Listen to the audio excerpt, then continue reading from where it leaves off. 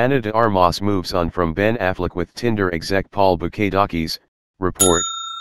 The Deepwater co-stars broke up in January after nearly a year together. Actress Ana de Armas has moved on from Ben Affleck and is now dating Tinder VP Paul Boukadakis, multiple sources have exclusively confirmed to Page 6. Knives Out actress de Armas, who dated Affleck after they met on the set of thriller Deepwater in early 2020 through January of this year, has been quietly seeing handsome tech exec Boukadakis for a few months. A source tells us, Paul and Ana were introduced through friends.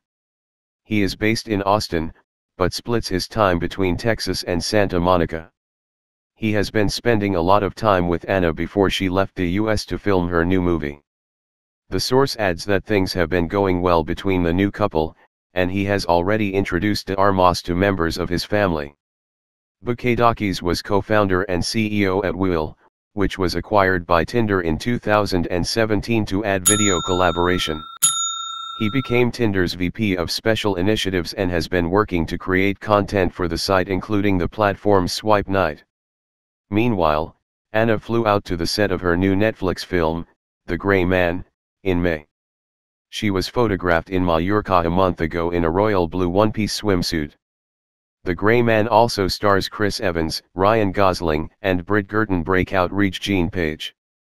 The movie is based on the 2009 novel, which follows a deadly duel between ex-CIA operative Court Gentry, Gosling, who is hunted by Lloyd Hansen, Evans, a former cohort at the CIA.